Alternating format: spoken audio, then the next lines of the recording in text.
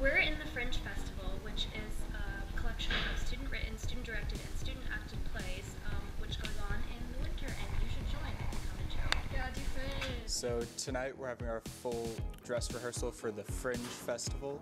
So the Choate Fringe Festival is student-made and run, from the plays that are written to the kids acting in them to us as the directors of the shows.